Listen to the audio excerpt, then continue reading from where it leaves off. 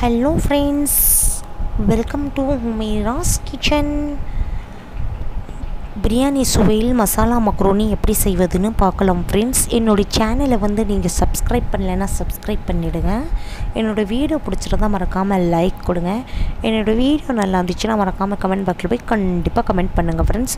கூட இருக்கிற பெல் பட்டனையும் கிளிக் பண்ணிவிடுங்க. அப்போ தான் நோட்டிஃபிகேஷன்ஸில் உங்களுக்கு அடுத்தடுத்து தான் என்னோடய வீடியோஸ் வரும். உங்களுக்கு என்னோடய வீடியோஸ் குக்கிங் வீடியோஸ் ஏதாச்சும் யூஸ்ஃபுல்லாக இருந்துச்சுன்னு நீங்கள் பார்க்கலாம் இல்லையா, அதனால் நான் சொல்கிறது. மசாலா மக்ரோனி பிரியாணி சுவையில் டேஸ்ட்டாகவும் சூப்பராகவும் சுவையாகவும் டேஸ்ட்டாகவும் சூப்பராகவும் சுவையாகவும் எப்படி செய்வதுன்னு பார்க்கலாம் ஃப்ரெண்ட்ஸ்.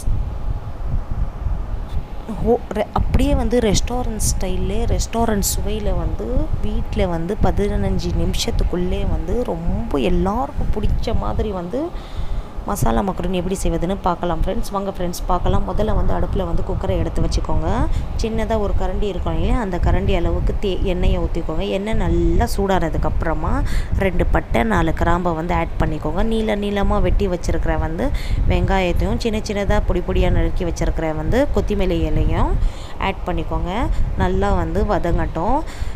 இப்போ நான் ஒரு வெங்காயம் நீளமாக கட் பண்ணி போட்டிருக்கிறேன். இப்போ நான் 2 தக்காளியை நீளமாக நறுக்கி வச்சுருக்கிற 2 தக்காளியும் 2 உருளைக்கிழங்கை சின்னதாக பொடியாக கட் பண்ணி வச்சுருக்கிற உருளைக்கிழங்கையும் ஆட் பண்ணிக்கலாம். இப்போ எண்ணெயில் நல்லா வதங்கட்டும். நல்லா வதங்கட்டும். நல்லா எல்லாத்தையும் சேர்த்து நல்லா மிக்ஸ் பண்ணி விடணும். இப்போ நல்லா மிக்ஸ் பண்ணி விட்டுடலாம்.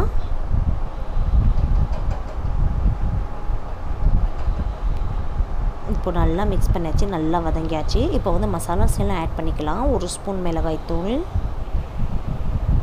1 ஸ்பூன் கரம் மசாலா தூள், 1/2 ஸ்பூன் மஞ்சள் தூள் எல்லாத்தையும் சேர்த்து நல்லா மிக்ஸ் பண்ணி விட்டுடலாம். மசாலா வாசனை போகிற வரைக்கும் நல்லா மிக்ஸ் பண்ணி விட்டுட்டே இருங்க.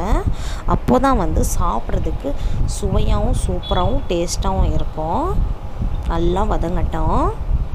எண்ணெயிலேயே தேவையான அளவு உப்பு ஆட் பண்ணிக்கலாம். உப்பை ஆட் பண்ணதுக்கப்புறமா 2 ஸ்பூன் அளவுக்கு நான் இஞ்சி பூண்டு விழுந்தை ஆட் பண்ணியிருக்கிறேன். இஞ்சி பூண்டு விழுந்தை பச்சை வாசனை போகிற வரைக்கும் நல்லா வதக்கி விடுங்க.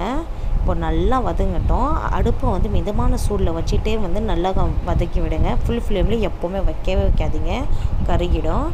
மஞ்சள் கலர் கிளாஸ் இருக்குல்ல, இந்த கிளாஸ் அளவுக்கு மக்ரோனியை நான் 2 கிளாஸு ஆட் பண்ணுறேன். 2 கிளாஸ் நான் மக்ரோனி ஆட் பண்ணுறேன்னா இதே கிளாஸ் அளவுக்கு நான் 4 கிளாஸு தண்ணி ஆட் பண்ணுறேன். 1 கிளாஸ் நீங்கள் ஆட் பண்ணிங்கன்னா 2 கிளாஸ் தண்ணி போதும். 2 கிளாஸ் நீங்கள் மக்ரோனி ஆட் பண்ணுறீங்கன்னா 4 கிளாஸ் தண்ணி ஆட் பண்ணிக்கலாம். இப்போ நான் மசாலாஸோட நல்லா மக்ரோனி நல்லா மிக்ஸ் ஆனால் மட்டும்தான் பிரியாணி சுவையில் பிரியாணி டேஸ்ட்டில் மசாலாஸ் எல்லாம் வரும்.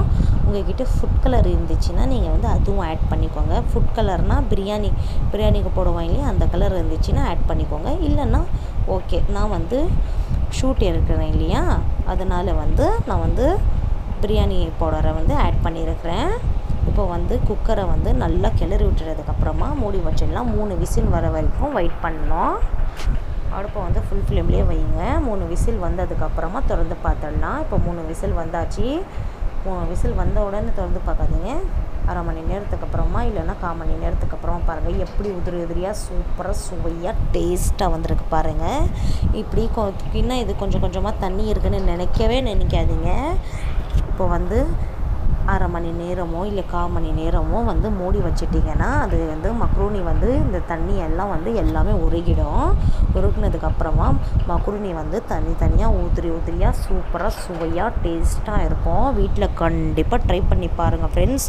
பசங்களுக்கு ரொம்ப பிடிக்கும். அதுவும் உருளைக்கிழங்கு போட்டு நீங்கள் கொடுத்தீங்கன்னா பசங்களுக்கு சொல்லவே வேணாம், அவ்வளோ டேஸ்ட்டாக இருக்குதுன்னு சொல்லி சாப்பிடுவாங்க. இது பசங்களுக்கு லஞ்ச் பாக்ஸில் கொடுத்து விடலாம், பிரேக்ஃபாஸ்ட்டுக்கு செய்யலாம், டின்னருக்கு செய்யலாம், ஈவினிங்க்கு கூட பசங்களுக்கு செஞ்சு கொடுக்கலாம். வீட்டில் கண்டிப்பாக ட்ரை பண்ணி பாருங்கள் ஃப்ரெண்ட்ஸ். ட்ரை பண்ணிவிட்டு சொல்லுங்கள் ஃப்ரெண்ட்ஸ். நாளைக்கு புது வீடியோவில் புது ரெசிபியுடன் நாளைக்கு நான் உங்களை சந்திக்கிறேன். அது வரைக்கும் பபாய் ஃப்ரெண்ட்ஸ்.